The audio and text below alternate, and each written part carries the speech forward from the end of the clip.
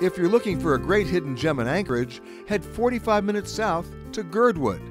Like much of Alaska, Girdwood is full of scenic vistas, incredible wildlife, and plenty of history. Most visitors will take a trip on the 60-passenger aerial tram. It'll get you Girdwood from 2,300 feet above sea level. But what they don't know is that you can go even higher.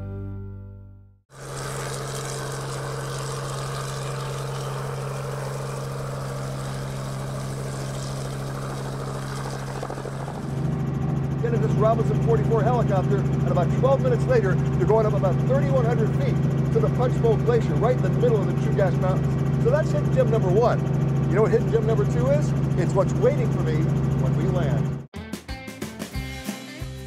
As you arrive in this remote wilderness, inquisitive faces and wagging tails pop up from behind rows of what look like igloos, but they're really dog houses.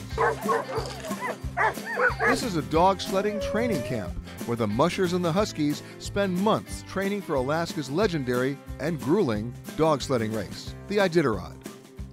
These puppies may look cute, but with the help of trainers like Mike Barnett, they'll soon be made into champions. They call me the mayor of Dogtown. The mayor of Dogtown? The mayor of Dogtown. And how many dogs are you the mayor of? We have 56 dogs right here, right now. And you know every one of them by name? I do.